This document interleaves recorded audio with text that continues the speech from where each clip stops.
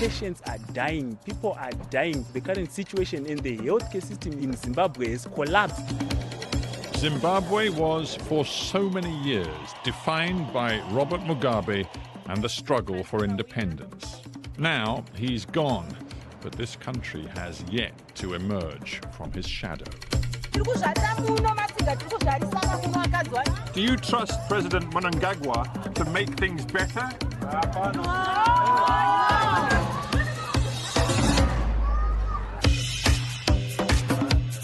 There's no jobs, there's no money, there's no foodstuffs.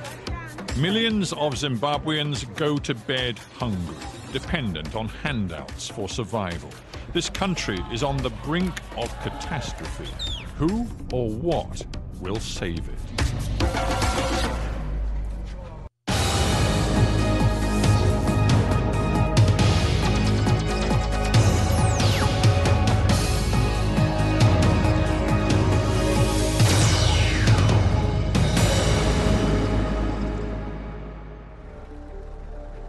More than 500,000 people live in Mbari, a sprawling slum on the outskirts of Harare.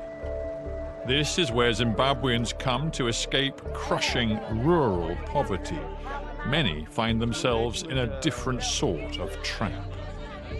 In the last month, it has been difficult to obtain cash. 27-year-old Richard Fani is desperate to find a way out. Is it almost impossible to find a full-time, proper job? It's next to never finding a Next to never? Next to never. No jobs and soaring inflation. It's a recipe for wholesale desperation.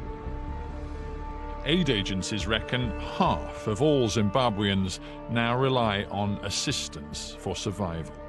Do you trust President Mnangagwa to make things better? So why do you say he's making things worse every day? I don't know if it's him or it's what, because things are getting worse and worse every day. Prices are going for transport, schools, clinics are closed, everything is down. We are struggling. And do you have children? Yeah, and they're not going to school. I can't afford to pay school fees for them. They're not even going to school? Yeah, they are home. When Mnangagwa replaced Mugabe, people hoped that maybe things would get better. They were better before. Really? Yeah. You seriously think things were better under President Mugabe? Yes. Yeah. Yes. Better before. It's becoming Mugabe is better every day. than Mnangagwa. Zimbabwe's infrastructure is crumbling. 2 million people in Harare have been without piped water for months. The fear is isolated cases of cholera and typhoid could become an epidemic. And the country is in the grip of a power crisis. Drought has cut hydroelectricity supplies. This coal-fired power station on the road to Mbari has run out of spare parts. At sunset, the mood shifts quickly on Mbari's streets. The entire neighborhood is plunged into darkness, pierced only by fires, oil lamps, and the lucky few with generators. Richard is now taking me to a friend's house. It's about 7 o'clock in the evening, and I can tell you that walking through Mbari in the dark, well, it's a pretty weird experience. Richard guides me down dark alleys and into a block originally built for single male laborers, but now teeming with families crammed into tiny spaces. Thank you for letting us come into your home. Yvonne Mugombe and 9 members of her family, spanning 3 generations, live in this one room. Yvonne, in the dark at night, when there's no power, there's no lights, do you and the kids feel safe here? No, we don't feel safe because some of the people are being robbed at night. There are thieves all over this community. So we don't feel safe if there's no electricity.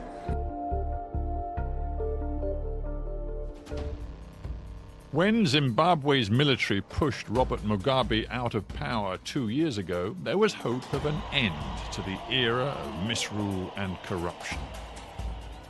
Incoming President Emmerson Mnangagwa promised economic reform, modernization, and a rise to middle-income status by 2030.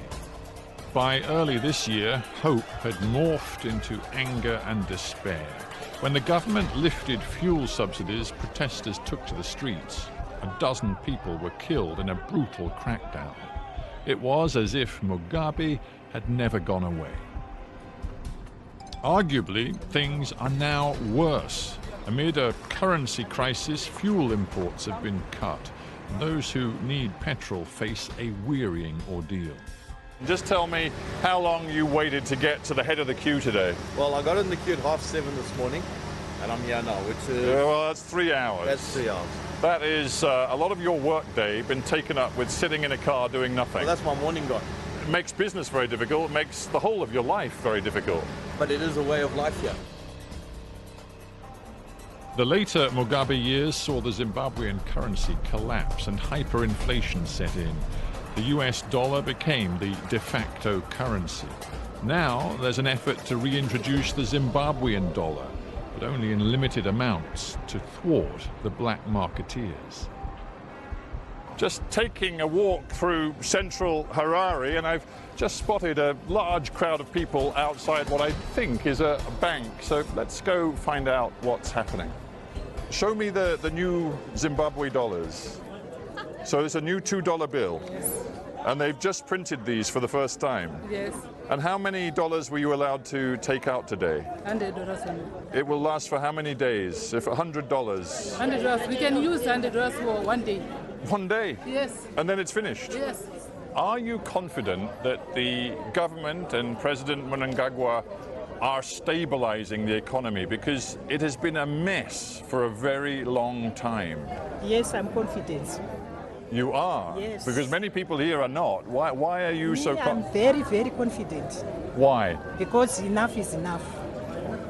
You've suffered enough. Yes, but I'm confident everything is going to be stabilized. It seems like Zimbabweans, they have this ability to survive, even in the most difficult situations. We are strong people. That's why we are called Zimbabweans. We are very strong people. There is a veneer of normality in Harare, but scratch the surface and desperation is exposed. This should be one of Harare's busiest hospitals, but the chronically sick are being sent home. Almost all the doctors are refusing to work. They don't call it a strike, they say they've been incapacitated by salaries that have been dramatically devalued. Masimba Ndoro is 25, a proud and newly qualified doctor. So is Tapiwa Mongofa. After all the hard work, the training, they've both been fired for refusing to work. You're a trained doctor, you should be in the hospital, but you're not. You're not at work. Why?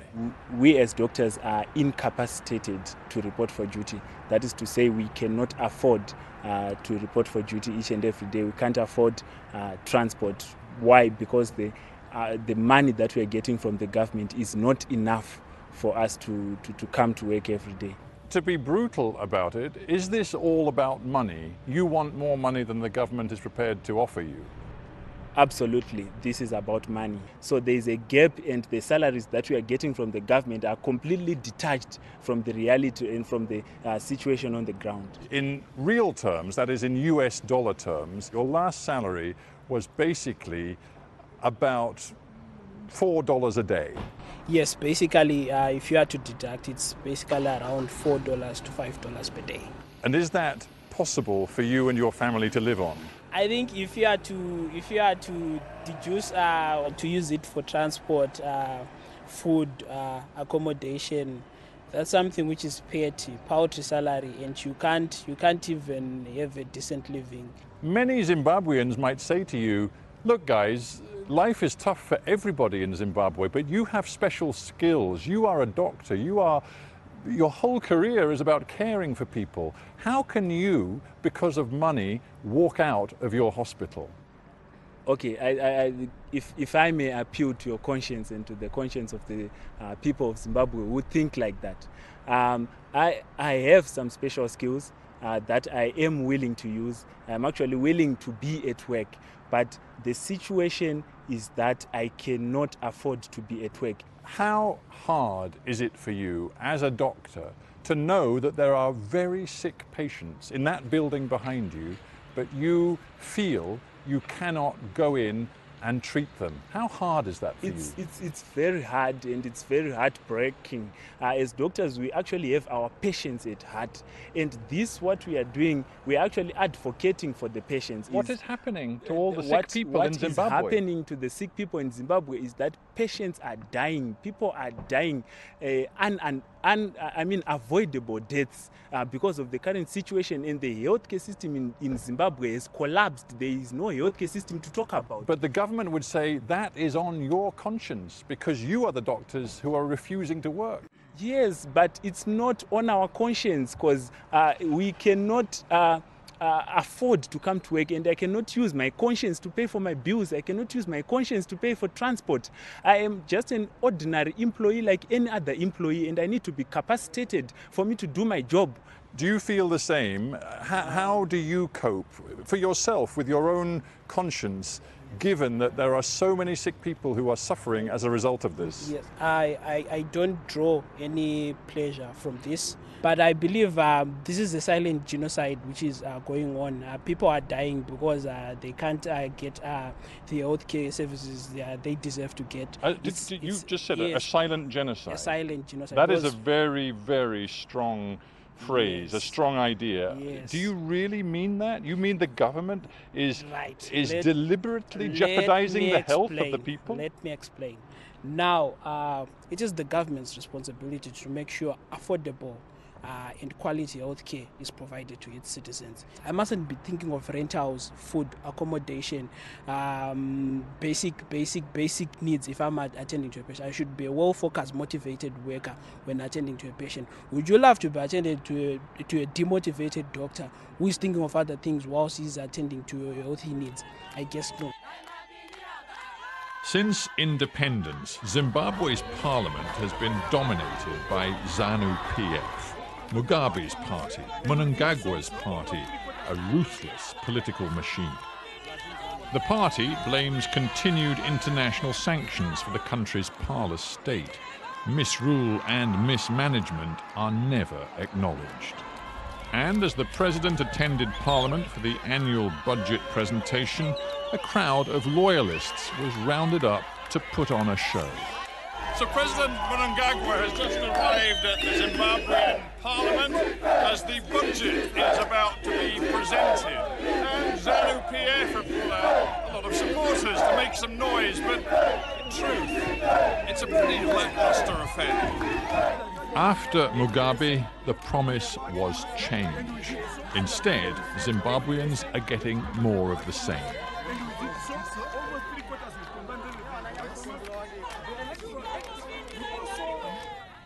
Minister Mangaliso Ndlovu, welcome to Hard Talk. Thank you for having me, and welcome to Zimbabwe. Thank you very much. Let me begin this interview by quoting some words from President Mnangagwa at the time of his inauguration. He said, "We are going to grow, modernize and mechanize our economy. We will transform our people into middle-income citizens." The reality is very, very different. What's gone wrong? Thank you for that. There are always silent features in certain statements, in that he never said it will be easy. He did not at any point underestimate the magnitude of the work that lies ahead. So we are quite confident that the journey we have traveled so far and the journey we still are to travel it's quite promising. So yes, but most young people simply don't have work. They do not have an income. I went to Mbari yesterday, a vast, sprawling suburb on the edge of this city, Harare. I spoke to dozens of young people. None of them had a job. Employment remains a challenge, and I'm glad just to say that we have even put very specific incentives targeting at employment creation for young people in the coming years. But you've had 2 years already. What's happened in those 2 years? Well, there has to be reforms in place, which we have done, which we have put in place. I wanted to just get back to the direction that we have taken. We sought in our transitional stabilization program to stabilize the macroeconomic environment, and particularly targeting budget deficit and current account deficit. These two, in my view, we have done very well. It's still work in progress, and once these have been addressed, we believe that we'll have the necessary impetus to then grow the economy and create the jobs that we saw. Stability, you say, stability. Well, let's look at the perhaps most obvious sign of instability. Currency crisis. Your finance minister has just introduced new Zimbabwean dollar bills, $2 and $5. I've seen the vast queues outside banks because people are only allowed to withdraw $100 a week in most banks. There is still a raging black market in currency exchange. There are speculators just a few yards from this hotel still exploiting people because your currency crisis is not resolved. I will agree with you that we still have a challenge in the currency situation, particularly on the speculative side. What has happened is that over the years, Zimbabwe has had almost the largest penetration in terms of digital currency. And this involved inclusion of quite a number of people. I think we're close to 85% financial inclusion due to our mobile money transfer system. But because of the fragility of our currency, people have tended now to want to use more of the hard currency, hence the pressure which we are seeing in the banks. And this is creating loopholes and opportunities for arbitrage for people. But with respect, your government isn't closing those loopholes, those opportunities. In fact, many Zimbabweans believe that people in power are actually collaborating with the money changers and the speculators. Many people in this city and across your country are disillusioned with President Mnangagwa and his record. And as we speak, your inflation rate, you won't even publish the figures anymore, but your inflation rate is believed to be somewhere over 300%. You've lost control. Okay. Inflation, why we decided that publishing is misleading in a way, it's because we have transitioned. Last year, this time around, we had a parity in terms of the exchange rate. And when we liberalized our exchange rate, it gives a false impression. When you look at our prices last year in US dollar terms, and you compare the prices this time around in US dollar terms, you might find that the prices in US dollar terms have actually gone down. But because of the disparities in exchange rate, then we have these numerous distortions. Minister, are you aware that there are many people in your city who are now so impoverished, who see the price rises, cannot afford food, they are reduced, them and their families, to living on one meal a day? Are you aware of that? I will admit that this has created pressure, particularly on the purchasing power. The wages have not aligned to the exchange rate movements, and that has been the major challenge, which we are gradually addressing. And no doubt. I'm asking you as a human being, as a Zimbabwean, do you go to places like Mbari? And do you talk to people? And are you aware that their children are going hungry as we speak?